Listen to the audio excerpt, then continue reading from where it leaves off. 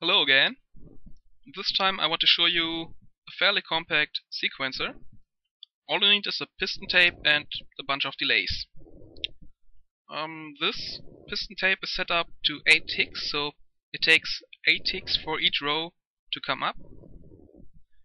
And every time this happens, a pulser will output a single 1-tick pulse through the new row and into this piston array. Every ring has a different output delay, so from 0 to 7 ticks, and also all those outputs are ORed by this wire, and you're ready to go.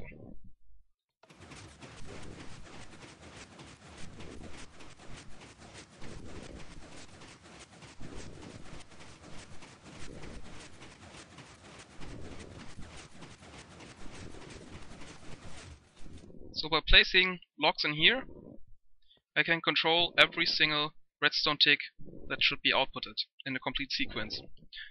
But I don't recommend to use a 1-tick version because it has some problems.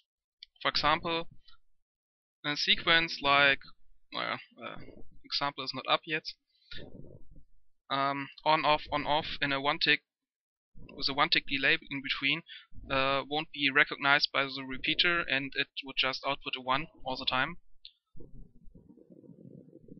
And a piston like this might pulse even if you have a constant charge in here. So pistons pulse even if they get a constant pulse, and repeaters stay on constantly even if they get a pulse.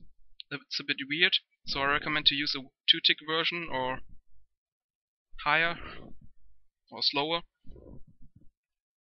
That would be stable. But yeah, that's everything you need to know how to build a sequencer with a high rate. I hope you enjoyed the video. Thanks for watching.